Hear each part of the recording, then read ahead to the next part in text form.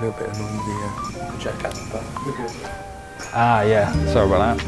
I can tell them to f off, but they'll probably do the same. Hi, Adam from Adam here. Today, squeaky trucks. How to lessen the sound or completely get rid of it. First off, we're gonna need our longboard.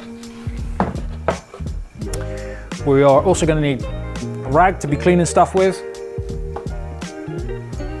bar of soap or a pencil, Stanley blade, and our trusty skate tool. Never leave home without it. Let's see if we can get rid of some of that squeak. There's no technical problem with truck squeaking.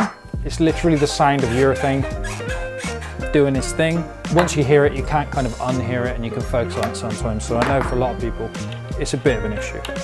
Taking the kingpin nut off, washer comes off, top bushing comes off. What I always recommend doing is if you're not that sure of how your truck is built, you've got two trucks on your board, leave one built whilst you're taking the other one apart, and then you've always got a pattern.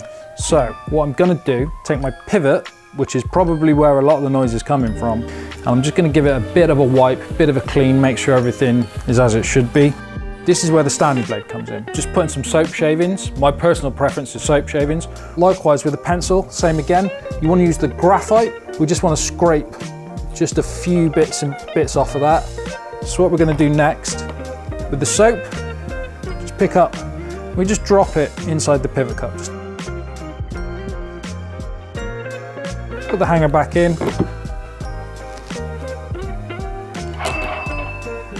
And we sell something. Washer goes back on. Kingpin nut goes back on. And we tighten it back up.